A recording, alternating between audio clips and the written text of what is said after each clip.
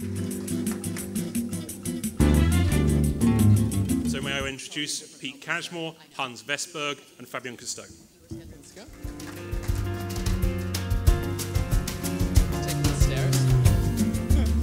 Take the elevator. You want to play that one? Or this one? We good? Alrighty. Okay. Well, Hello. again.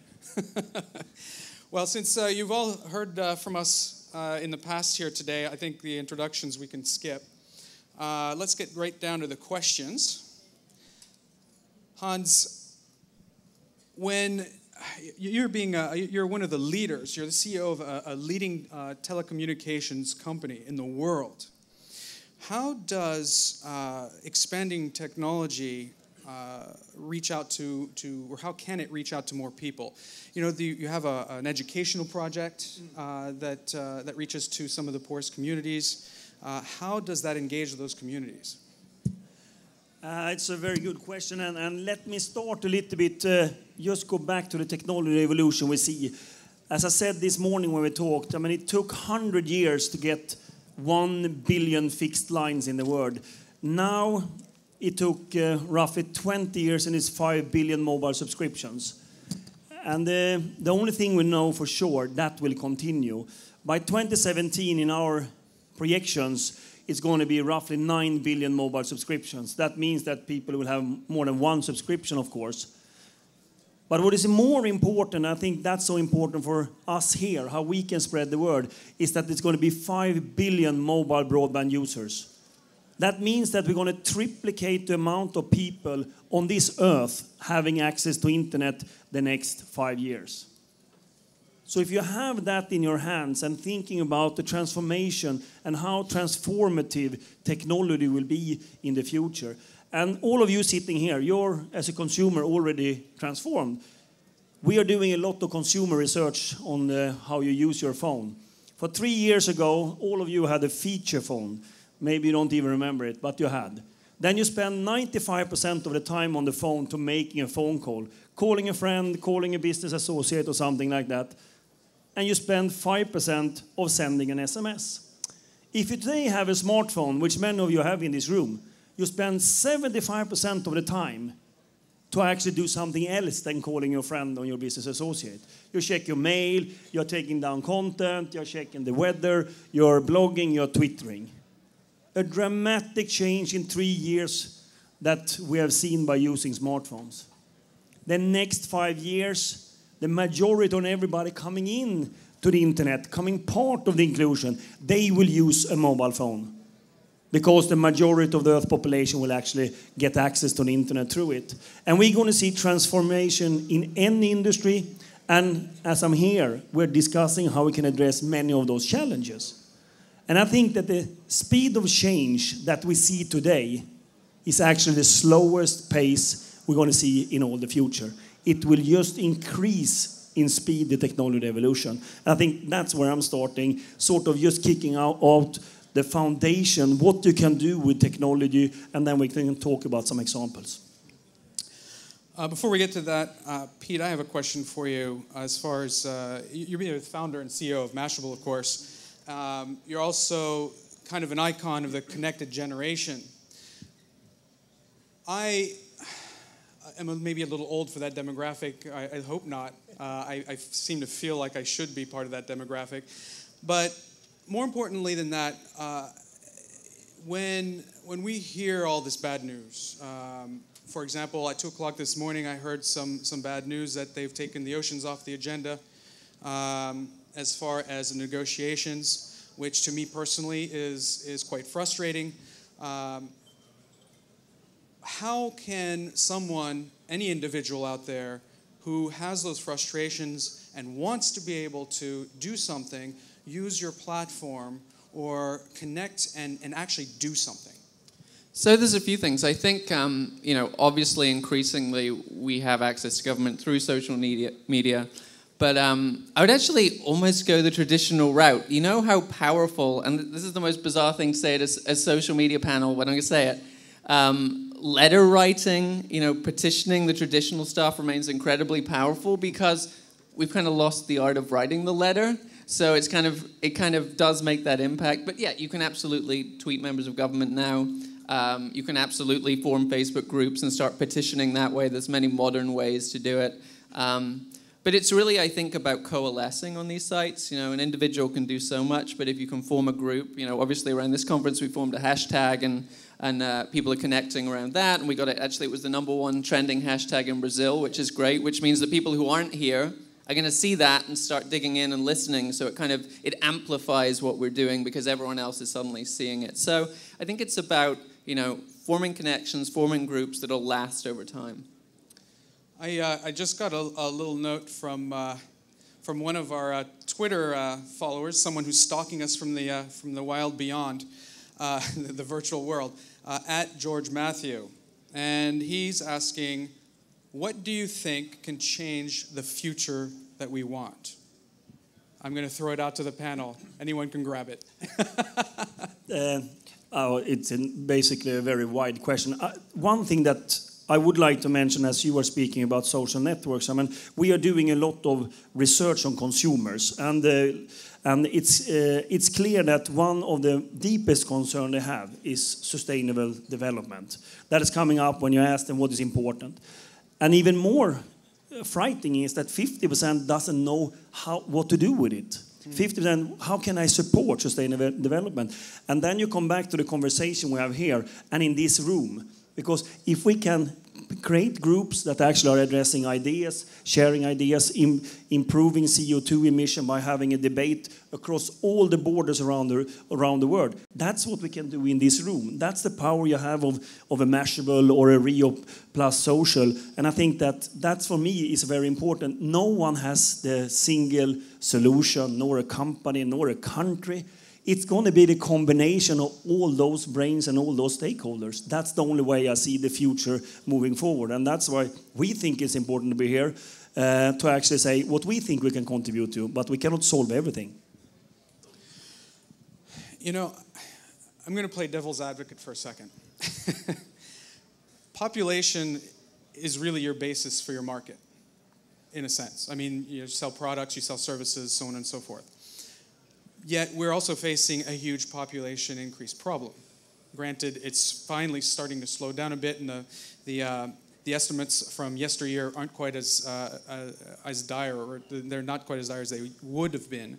But this being your market, and also the crux of many of the problems that we're facing in our environment, what can we do to address things like lack of education in STEM-based educational programs and such, and use the tools that you all have developed in the most poignant of ways to further that? Yeah, I would love to take that, but I'm not sure. But when it comes to education, we have spent a lot of time to discussing, creating forums for discuss the future of education. And of course, ICT will play a vital role there.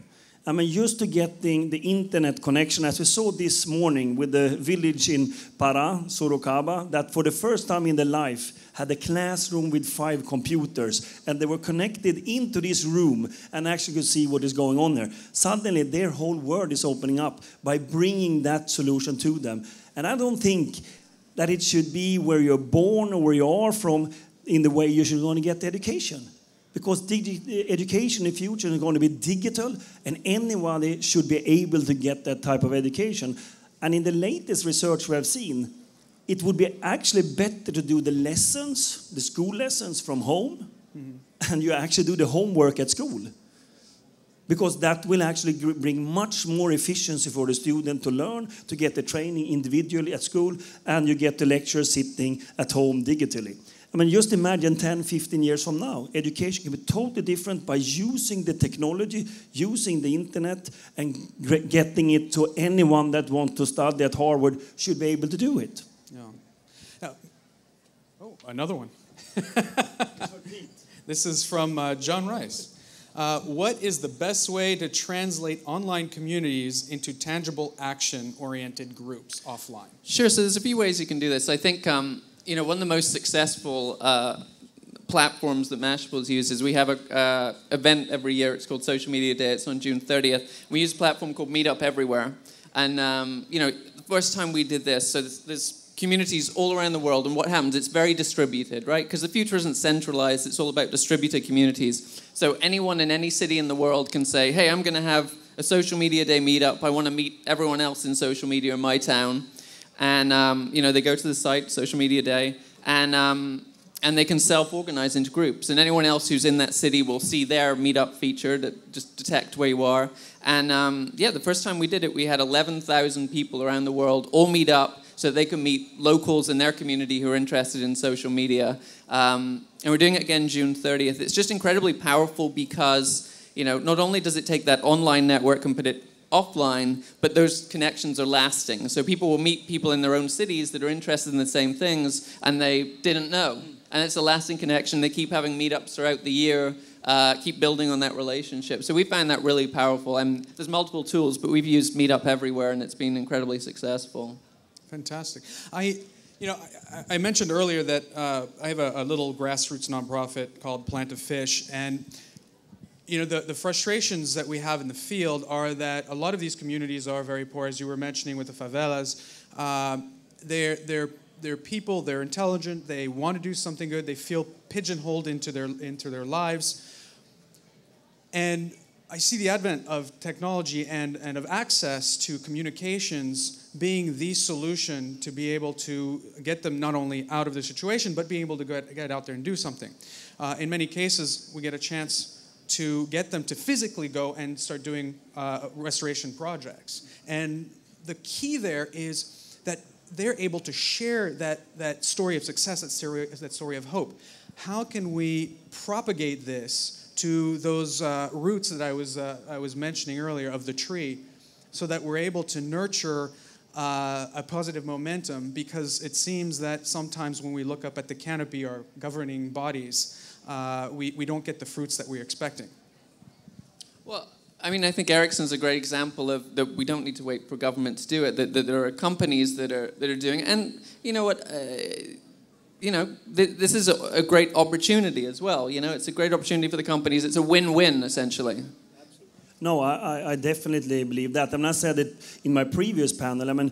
What we are doing, if we are, as we did in Amazonas, enabling that rural village together with the operator here in Brazil to get connectivity, that's good for our technology, it's good for our customers, it's good for our employees, it's good for our shareholders.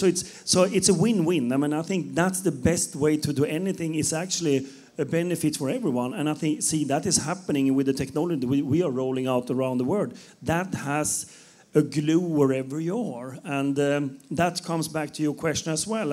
I think that we're going to see more and more of social behavior where you find what you are interested in and what you want to advocate for. You're going to get more and more people hooked up to that, cross the borders and do things, because we're going to have so many more people having access to the internet, and that's going to happen the next 5 years. So the speed of change will just increase, and the good idea, the good sort of solution will be replicated very, very much faster than in history. And I think connectivity is key. It's really incredibly transformative, and I think it's going to accelerate progress dramatically.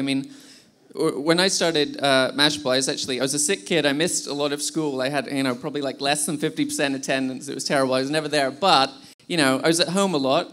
We got an internet connection. I started just learning at home and following what passions I was into, and obviously got into technology and started writing about it. And, what else would a sick kid do at home without an internet? You can actually, you can really progress if you have a connection. And we're talking about people in much more challenging situations can compete on almost an even playing field. That's what's so great about the internet. It's really a democratic force, a real equalizer.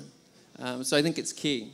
I sometimes get frustrated with the likes and the friend requests and all these sorts of things, because and some of the tweets that are out there, simply because I feel like if you have a tool that has so much capability, you need to make sure you use the tool in the right way so that it has the maximum impact. How can you make sure that that tool is honed and used in the proper ways? Do you mean people are tweeting about what they have for breakfast? Is this what you're saying? For example.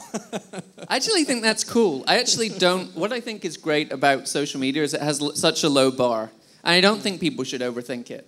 Because when you're tweeting what you have for breakfast, there is some statistician out there logging what everyone in every country has for breakfast and coming up with some really interesting data about breakfast habits and how we can make people's diets better. Everything you put out there, you would not believe it, but it's actually contributing value. And you're not afraid that may drown out some of the other messages?